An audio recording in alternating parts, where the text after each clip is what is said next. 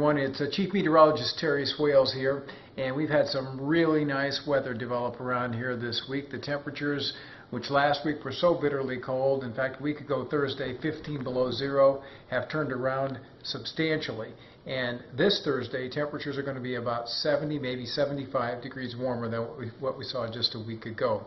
So the nice weather looks like it's going to continue through the upcoming weekend. I see no storminess whatsoever around here as we go through the next 5 days, and probably even longer than that. So the bottom line is that it's going to stay dry and it's going to stay mild around eastern Iowa and western Illinois. And I think next Monday there could even be the chance of a 70-degree temperature, and then things start to cool off by the time we get to St. Patrick's Day. So again, lots of good things in the forecast. Thanks for checking us out here on tswails.com, exclusively on the Clinton Herald.